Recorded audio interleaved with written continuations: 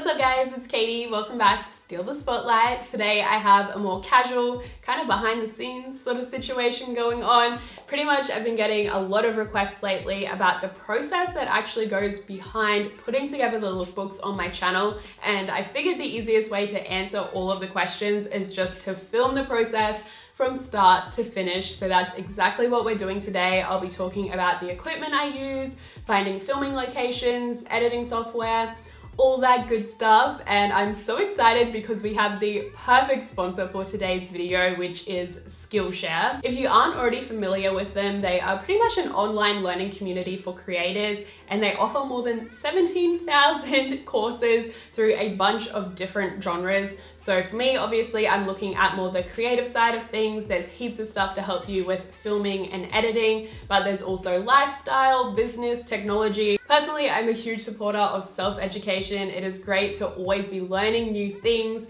For me, I don't actually have any professional qualifications in this field, so I find it really, really helpful. But even if you do, you might just want to brush up on some skills, or maybe you want to try a completely different field or area that you've always kind of been interested in learning more about. Their premium membership gives you access to high quality classes from experts in their field, and it's also a lot more affordable than other learning platforms I've seen. If you are interested in learning on Skillshare, then the first 500 people to use my link in the description box will actually get 2 months premium membership for free, and then after that, if you continue to keep using the service, then it will go back to as low as the $10 a month fee.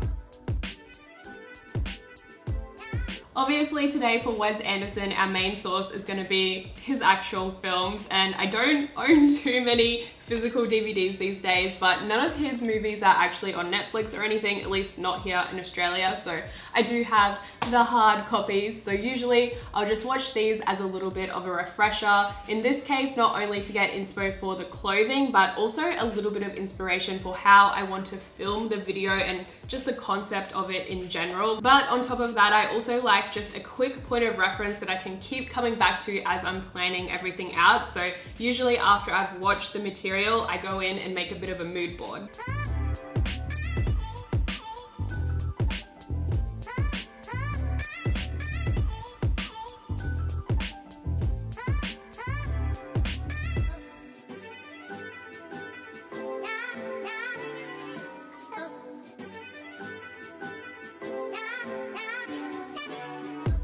So as you guys saw, I did a bunch of research last night, and today I'm feeling inspired to start planning out the outfits. I always start with what I already have in my wardrobe. Obviously, that's a bit of a no-brainer, but I guess that does kind of influence the characters that I choose to recreate as well. So I don't have it 100% set in my mind. I'm just gonna kind of feel it out as we go, I suppose. Even though I only just started really planning this video, I've had it in mind for a long time. And I actually picked up this polo dress with Margot Tenenbaum in mind when I was in Sydney, like back in May or something like that. So definitely one of the characters on our list, but I'm not too sure what to do for the fur coat for her, because I have like a lot of faux fur coats, but just nothing that's the right length or the right color. They are kind of expensive to purchase though, even at the thrift store. So I'm gonna try and make one work.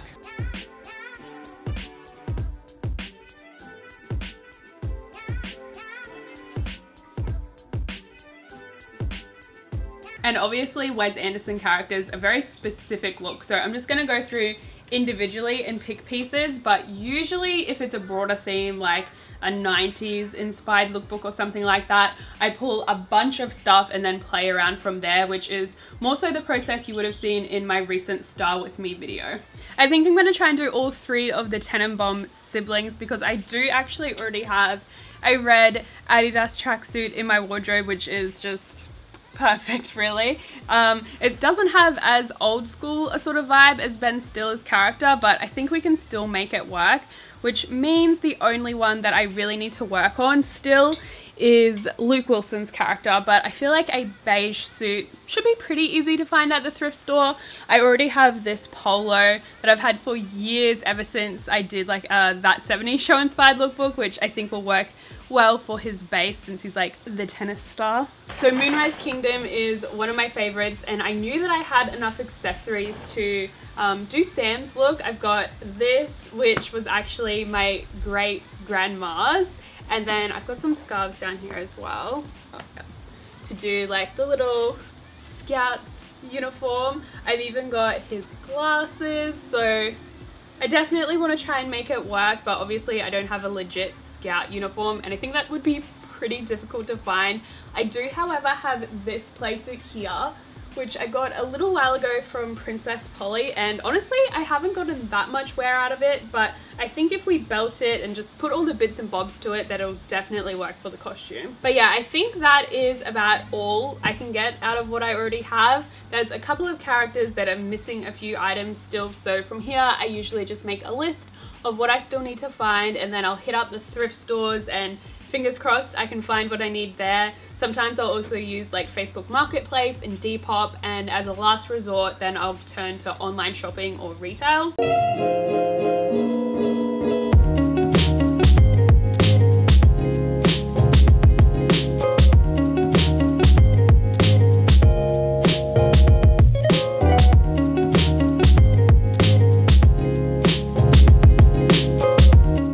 I think that the pants are a perfect fit, so I'm going to hang on to those, but I feel like maybe we could get a better find for the blazer. This one is $15 and it's not perfect, so I'm going to keep looking for that. So quite some time has passed now and I've pretty much got all of my outfits sorted.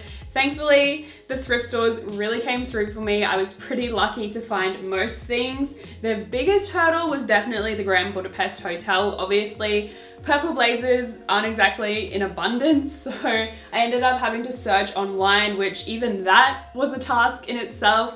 I found this one on Nasty Gal though, and then surprisingly enough, the other issue I encountered was finding Susie's outfit. I mean, I thought it'd be pretty simple. It's just a sweet little pink dress, but I cannot find something like that anywhere. I was at the thrift store the other day looking for other stuff because I'd pretty much given up hope on it, but I found this pink nightgown, which is just glorious to be honest, but I'm gonna hem it now into a mini dress, wear a white shirt underneath and just make it work. But yeah, after that we should have everything pretty much sorted. I'm just gonna try on a few of the outfits and finalize the accessories and stuff, but hopefully that means I'll be able to get into filming tomorrow.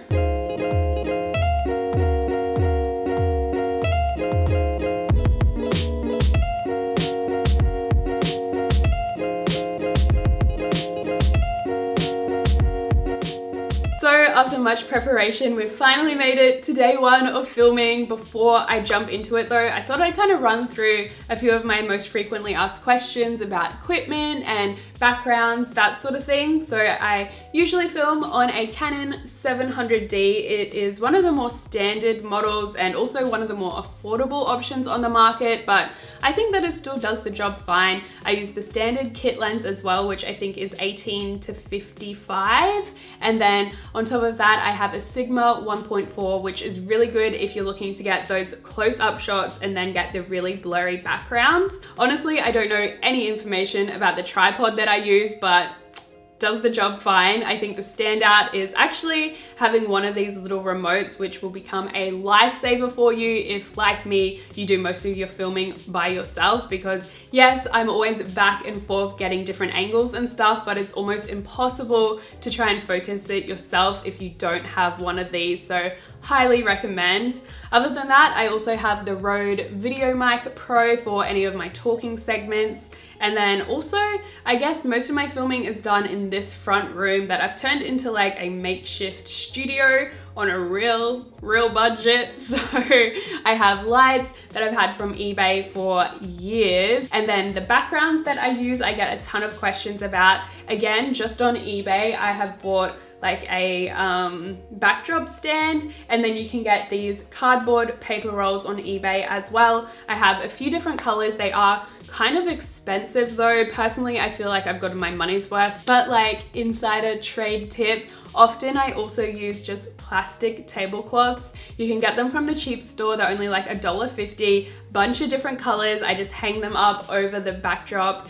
And yeah, that's another great way to just change up the colors in your background depending on the sort of style of video that I'm doing. Also for lights, I have not ones in here at the moment, but just these little ones that I got from Bunnings. And then over the top of that, I'll use like color gels, which slightly tint the lighting a little bit. Color gels are really, really expensive if you're buying them on photography websites, but I use just plastic little cases that you usually find at the news agency for like covering books and stuff, school books. So yeah, those are like 60 cents or something, which is insane. However, today we are leaving these four walls, which is always a very exciting experience for me because usually I'm stuck here. But since it is Wes Anderson inspired, I felt like we needed some more movement in the shots, and I don't have a photographer or videographer or anything like that, but my mum is currently in town. She actually lives like a 10-hour drive away, but she comes to visit every so often, and I pretty much always put her to work.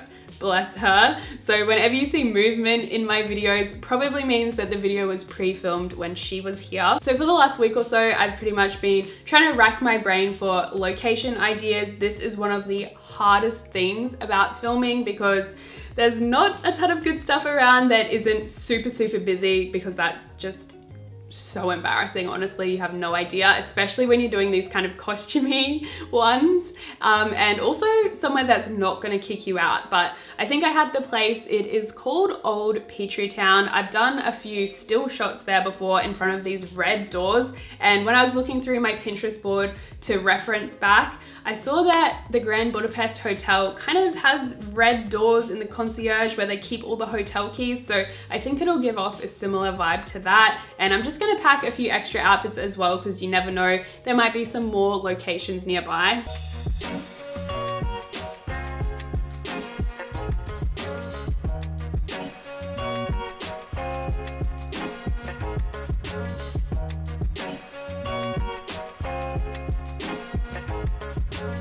So we've just made it on location where I want to film a couple of the outfits. It is super hot and sunny outside, but I think the spot I have in mind is shaded, so fingers crossed filming will go smoothly.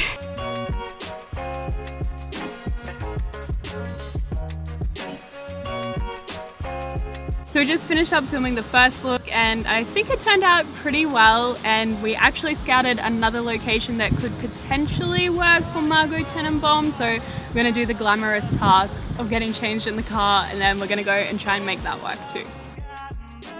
So this spot is actually an old train station, and in the film I'm pretty sure she gets off at a bus station, but I thought it'd give a pretty similar vibe, and it's just a really cute spot to film in, so hopefully things go well. So I'm gonna be like here and do a dramatic headshot, and as I turn my head, zoom it all the way in. So probably need to count me in.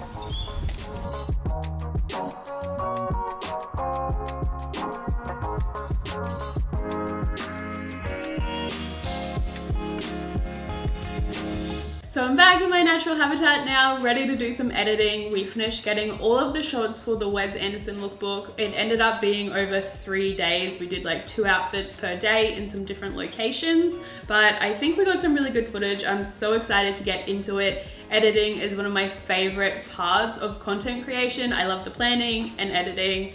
Not so much a fan of being on camera, which is kind of weird, but hey.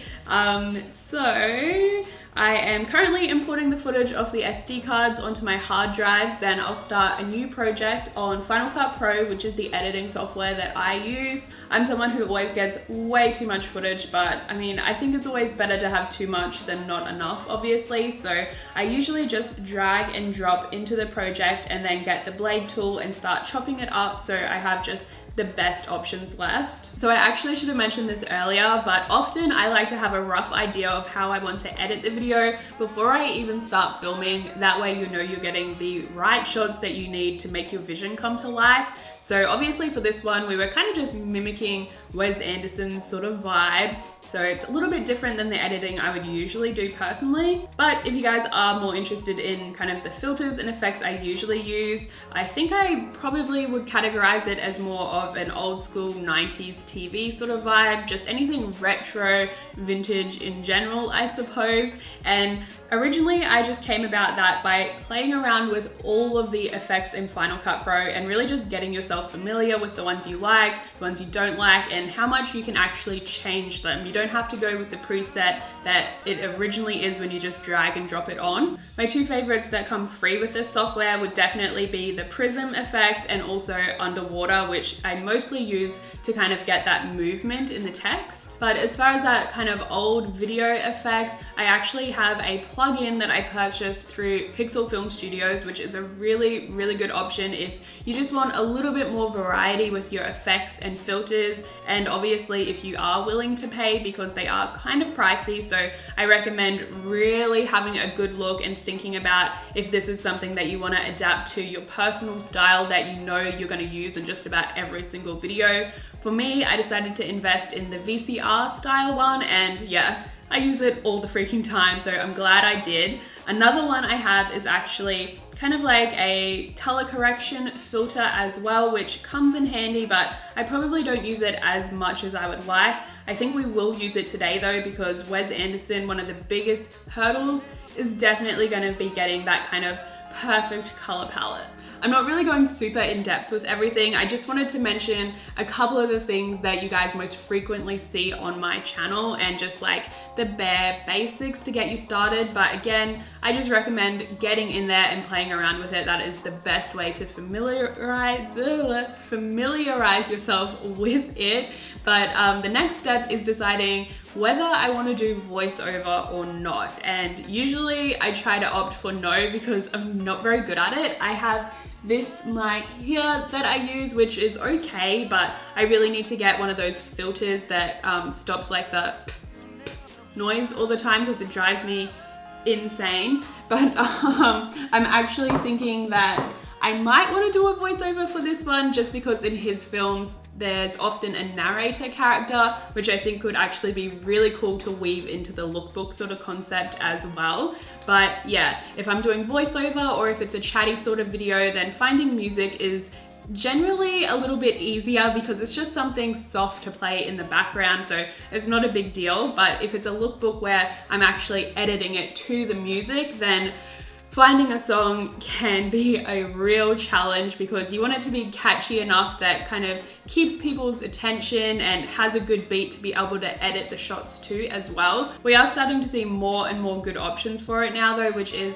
fantastic. There's some really good vlog music which you can find on a few different YouTube channels, and also just searching SoundCloud is also a great bet. And for that, I just recommend contacting the actual artist themselves and asking for their permission. Sorry the lighting keeps changing, the weather cannot make up its mind today. Also sorry that my face is like really pale and my arms are super tan. I just applied some tan because I actually have to film later, but anyway, the point is music is either the first or last step for me, depending on the style of video. And also something that I always leave to the very end is doing that little intro at the beginning. Sometimes at that point I'm just so lazy and over it that I won't even do one, but I try my best to put a little one in there. But I don't know, it's just hard to really capture the essence of the video without giving it away in just like the first 20 seconds. So I find that to be the biggest challenge personally. And then also another big one is doing the thumbnail, because obviously